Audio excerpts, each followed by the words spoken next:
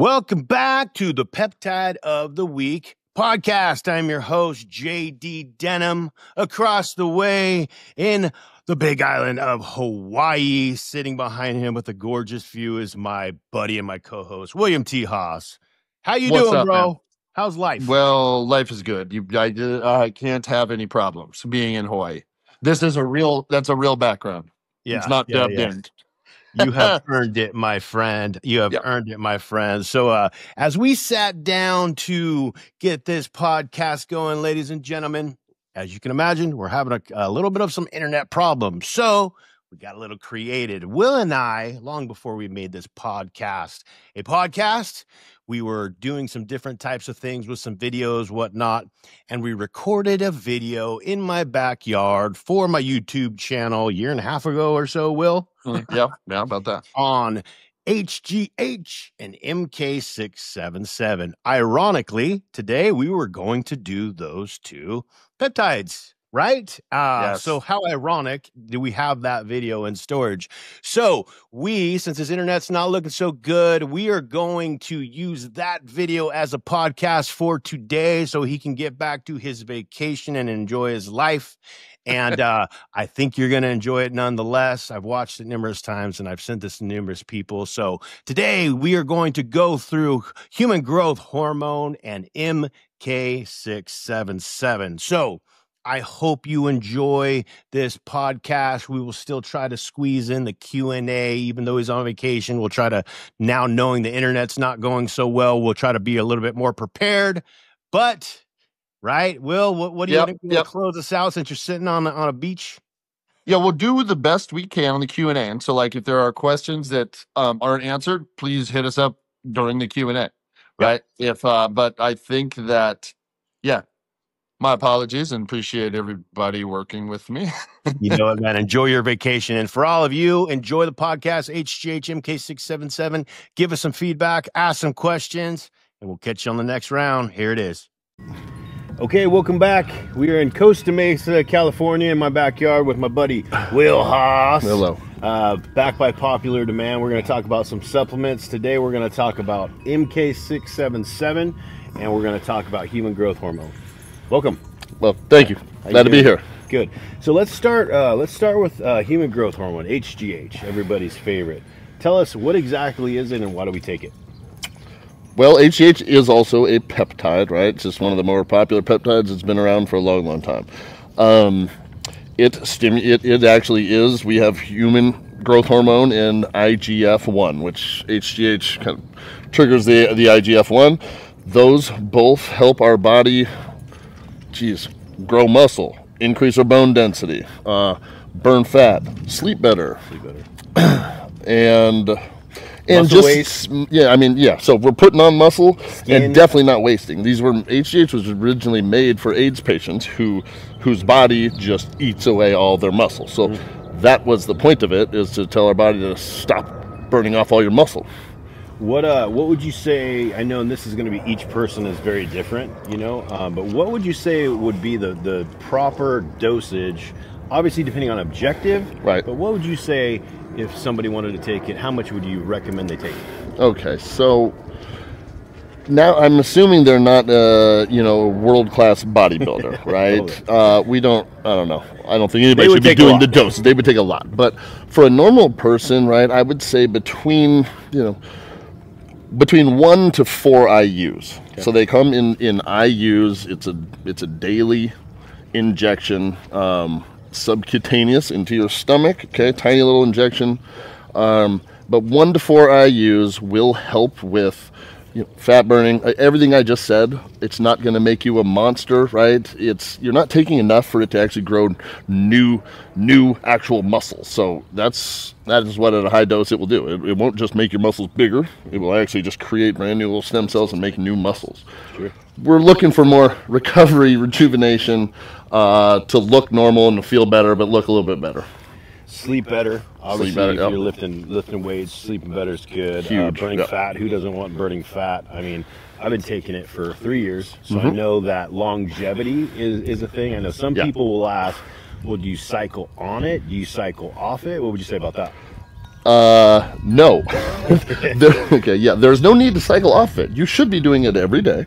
Now, I guess I do warn people when they say they're interested in it. I say, okay, make sure that you are committed, right? You have enough money to go at least 6 months, right? I really think at least 6 to 12 months, right? That's when we really start to see what it's doing. So for sure, make sure you are budgeted and committed to see that through, or else it's just a waste of money. But okay, so to answer the other questions, no cycling. It needs to be done every day, right? I hear people say, oh, well, I should take 2 days off a week. The only reason you do that is if you want to save money, right? Sure. There's absolutely no benefit. Yeah, it would probably negatively affect your results a little bit because you're not getting it in you every day. And longevity, right? Hey, 6 to 12 months, that's when we start seeing results, but take it forever. 10 years down the road. Yeah. 10 years down the road, you will look younger. I mean, maybe not, but you might look the same, right? Your wrinkles are going to start to disappear. It's because it's rejuvenating your cells and everything in your body. I noticed a big difference. I mean, like he's saying, the 6 months mark, that's about the mark that I really noticed it. I noticed more definition in my stomach, my obliques. At first you get a little tired. I think we can talk about that a little bit. So some of the negative side effects. Sure. When you first start taking it, if you have good growth hormone, you should feel a little bit tired, right? Your body is doing now some unusual functions it's not used to be doing, and it's taking it a little out of you. So you'll feel tired maybe a few weeks. That will go away. Goodness, I don't know what other side effects are. What are the negative side effects? I can tell you some of the side effects that I felt when I was, because it's a dosage. Everybody's different. It's a science project. You got to really do some trial and error what works for you. I have found that 1 IU does me great. I've been taking 1 IU for 3 years now. When I first started, I was toying around with 2 and 3. I was getting some achiness in my fingers and my elbows. I wasn't even able to lift. So I backed it off, and I just started to feel good at 1, and that's what works for me. I believe less is more. However, just because it works for me does not mean it's going to work for somebody else. Agreed. And I remember you starting it and having some trouble. Yeah, I do remember that. And absolutely. So I will sometimes, when people start off and start a little too high, if they start with 3 IUs, let's say, they might experience a lot of water retention. So that one's a common thing that I see. Generally, I say, okay, if we experience it, let's back it down to 1 IU. Yeah. Okay. Do that a few weeks, let your body get used to it, and then let's slowly bump up in increments. And usually, pretty much always, that solves the problem. Your body just kind of needs to get used to it and not take a bunch at a time. And yes, I guess you should. So here's the signs, right? You should feel tired at the beginning. Your knuckles should feel like you have arthritis. And that's a good thing. That's a side effect. It's working. You know that you're actually getting the real thing. Some people, and then a little bit of tingling, numbness in your fingers. Some people get it really bad, like really tingling and like stinging pins and needles down their forearms. And all I can say is everybody's different, but back it down, get a bit used to it. And yes, less is more. Everybody is different. You can always go up. You can always go up, right? Yeah, I know that. That's one of the things that, because somebody hears their buddy taking it and this is what's worked for them, that's not going to work for you too. It's the same thing with testosterone. It's the same thing with anything. You need to play around with it to a degree to find what sweet spot is good for you, Absolutely. Enough said. Yeah. Agreed. So HGH, what we got is helps with skin, helps with sleep, helps with burning fat, helps with muscle waste. All around, one of my favorite products. That's why I've been running it for 3 years. So there you go. 1 IU works for me. 1 to 3 generally is what you recommend. Yeah. 1 to 3, 1 to 3, and anything more than that, you're getting some diminished returns, and then you're getting some weird side effects that are happening. Things that shouldn't be growing bigger are going to grow bigger, like your skull or your organs, etc. So I'd safely keep it. All right. Last question on HGH. Concerns on like cancer, something like that. I know I get some questions in regards to that. Are you concerned about cancer?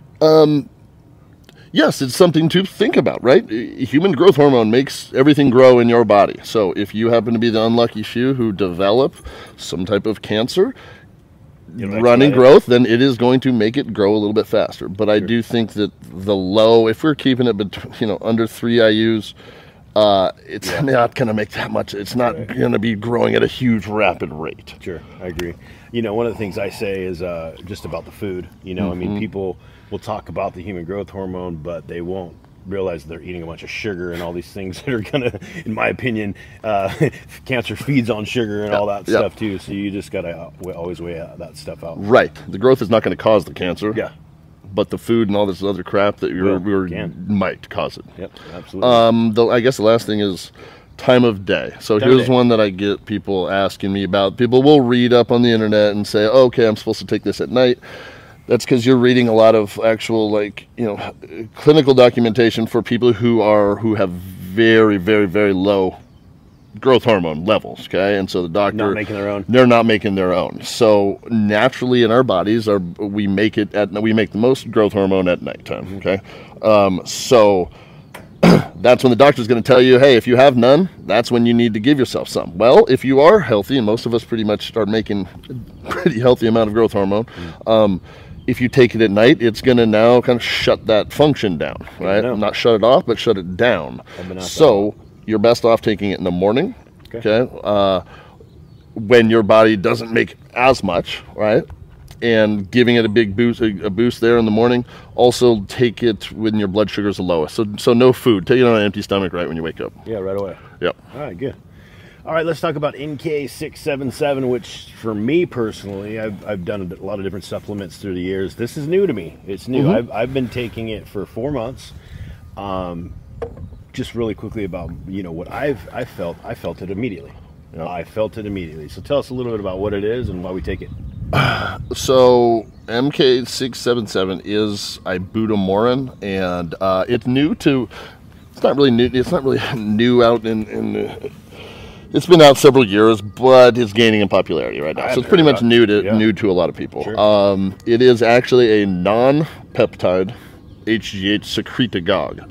So it is not a peptide, but everybody just classifies it as a peptide. I have. Whatever. It is secretagogue. It makes your body make more of its own HGH. So versus actual growth hormone that is the real thing, we're giving you the real thing, right? MK is telling your body, hey, let's make more of your own. Let's make more of your own. So side effects there, it's like there is no possibility to shut your own growth hormone off. Which goes into, obviously, when would you take it? Right. When we take it, well, then you're going to take that thing at night. So, and there is different research. I know you can take it in the morning. You can take it at night. I personally think taking it at nighttime, right? It's going to make you a little bit tired. Okay, I think we're going to talk about how it's going to make it, potentially can make you hungry. You might as well be asleep while you're tired. You might as well be asleep while you're hungry if you're trying to lose weight and not be hungry. But also, hey, if your body's making the most normal growth hormone at night, let's give that a kick in the pants, right? Let's normal just kind of boost that up. Yeah, I guess that's two of the things that I hear most on, if you call it negative, which would be the hunger. Like a lot of people get super hungry and a lot of people get super tired. I haven't personally experienced either of those. Initially, when I was taking it in the morning because I had not read that. I know you and I talked about it, and then I started taking it at night. But I will tell you that most people that I talk to, high majority, really deal with the hunger. Yes, they get really hungry on it. Yeah. So yes, so MK actually just stimulates your ghrelin receptor, your ghrelin hormone, which is your hunger hormone. So yes, scientifically, it is making you hungry, right? And in response to that activation of ghrelin, it is increasing your HGH. Okay, your body just naturally does that. Yeah. So everywhere. I mean, it should make you hungry. And I mean, to be honest, we talked about this. Like, I don't know, it didn't make me really hungry, but I know everybody else. Yes, absolutely. I think though a lot of people, just depends. You and I have been into health and nutrition a long time, so therefore, in regards to diets, we're really good at the diet part because I can really control those hunger type things. Right, like if you're talking to somebody that's just starting on their fitness journey, don't have the experience with the diet or the discipline over time, which you know comes over time. They probably will have a little bit more hard time with the eating. That's why you take it at night. You won't be hungry if you're sleeping. Right. I hope not. Cool. Right. Just don't wake up. Right. If you wake up really hungry, just close your eyes and go back to sleep. Yeah, so those two together, and the reason why we're talking about this, they really go in tandem. I can tell you, you know, with me running a bunch of different cycles and whatnot, these two together have been amazing. Yeah, I have noticed it. Again, I noticed the MK-677 literally immediately. Pumps were great. I just felt great. You know, I'd been running HGH for a long time. I just had heard about the MK-677 about 4 months ago. You and I talked about it and started running those two, and I got to tell you, I love it. Yes, I'm a believer too. I love it too. Everybody who I have known who's taken it has loved it and literally feels it. The next day. Nice pumps, fullness and of gets muscles. you get huge pumps, full muscles, right? Dosages. Okay, so 25 milligrams is the dose. The stuff that I am used to taking, and I'm sure it comes in pills, but is a liquid dropper under your tongue, sublingual. I think this comes in 30 milligrams per milliliter. So, but we're trying to do 25 milligrams. So I don't know, about 0.75 of a mil. But again, people, that's just a specific brand that I use. So you're going to have to figure it out yourself. And you can always go up. You can do 0.5. And then move up. Yeah, absolutely. I would start at about half the dose. Start at half of the dose that that the ultimate goal is, right? And then work your way up. If you do well with it, then ease your way. Then keep going. You know what else, right?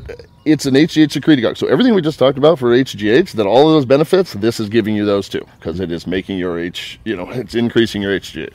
Yeah, so you take the HGH in the morning right away, and then you take this at night, and it's going to increase your own human growth hormone. So it seems to be a perfect blend of this little tandem attack on the human growth hormone. Absolutely. And I guess the last thing is, man, do I see much better results for people who are a little bit older.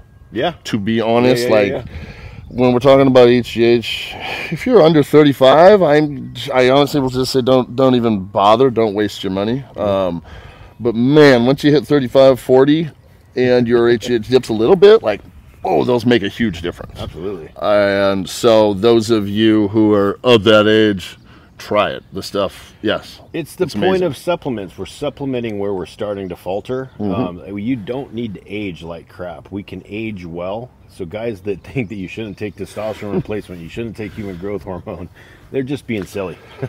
They're being silly. Not making use of technology. It's like, saying no, I don't want a cell phone. It's not cheating. You're aging better. You can age well. You can feel better and all around. Well, awesome, man. Well, I appreciate you coming out. It's great to have Will here. The guy knows a lot about a lot. If there's anything in particular, any supplements that you would like us to talk about, leave me a comment. Do me a favor, subscribe, and send this to somebody. That's all we got.